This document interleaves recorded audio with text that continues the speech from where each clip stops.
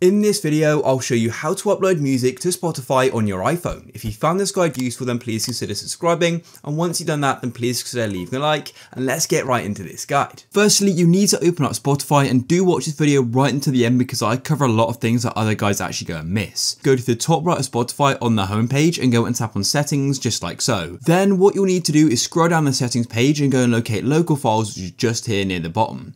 Then what you need to do is go and toggle this on, which says show audio files from this device, switch this on. Now that this is switched on, Spotify is going to be looking on your device for music files and audio files to go and play in Spotify. You're probably wondering, where is Spotify looking for these audio files? Well, in fact, they're looking in your music app. So if I go and show my music app just a moment, here we are in songs. So I'll click on library, then click on songs, and this is the song I have. And if I then go and open up Spotify like this, then go to my library, or pressing on your library in the bottom, then I can press on local files, and as you can see, that is the song that I have. And what you could do with this song is go and tap on the three dots on the right hand side and then go and add it to a playlist called Dreams, and it's the exact same one in my music library. And you're probably wondering, how do you go and get songs into your music library? Well, it's really easy. The first thing you need to do is open up your settings just like so, and scroll down to music just down here and go and open it up. And firstly, you need to make sure that sync library is turned off. Make sure that's switched off just like that. Then what you need to do is plug your phone into your computer. And then here we are on my computer, and what you'll need to do is go and get iTunes.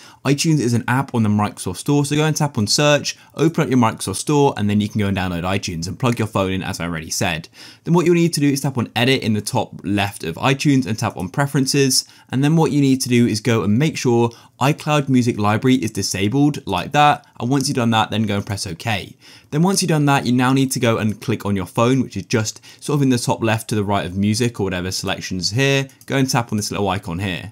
Then what you'll need to do is scroll down this page here until you go and see options, and then make sure you go and tick manually manage music and videos. Then once you've selected that, make sure you go and tap on sync, and then what you need to do is go over to the left where it says on my device and tap on music, and then what you need to do is just drag music files into this section here. For example, I've got a music file on my computer. I'm just going to go and drag it in. You get this blue box. You can let go, and then it's going to go and transfer it. Go and tap on sync like so, and it's just updating everything. And then what I'm going to do is go back to my phone. I'll open up my music library, and as you can see, that untitled track is now there. And if I go and open up Spotify, it should also appear in here in a moment, just like that.